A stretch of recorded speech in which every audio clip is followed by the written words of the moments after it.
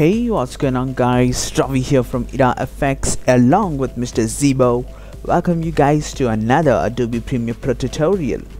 So in this video we'll be learning to make this wipe transition effect in a very simple way using Adobe Premiere Pro. So without any delay, let's get started.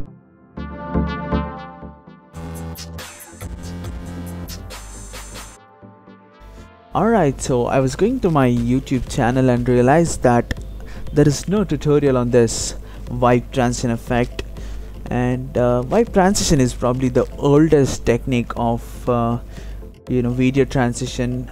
That was probably the first thing that I learned in Adobe Premiere Pro.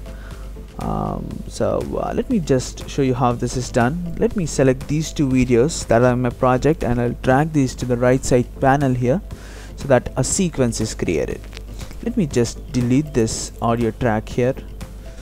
Okay, so what I'll be doing is I'll move the first video to the top and I'll move the second video just under this. Okay, so we'll have to get the transition done at this point between these two videos here.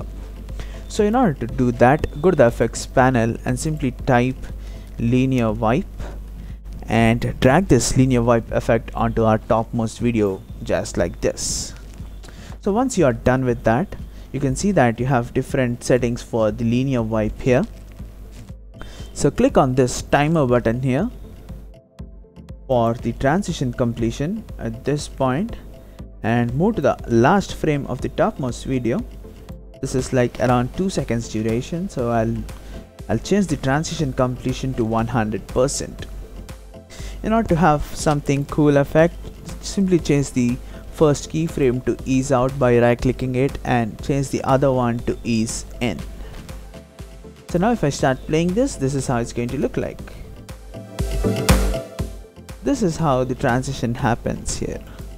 So in order to make this much interesting, you can simply change the wipe angle, something like this, and the transition happens in this way.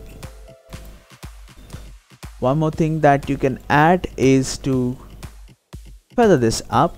Go to the feather options and change this value, bring it something like this, and if you start playing this is how the transition is gonna happen. Premiere Pro is all about creativity, so you can use different techniques, different ways to generate a cool looking transition. I hope you like this video, and if that's the case, give us a thumbs up. And if you'd like to talk with me regarding video editing and visual effects, you can always reach out to me on Instagram at VFXGuyRavi. Mr. Zebo, would you like to add something? Subscribe for more tutorials. Alright, so see you guys next time with another tutorial.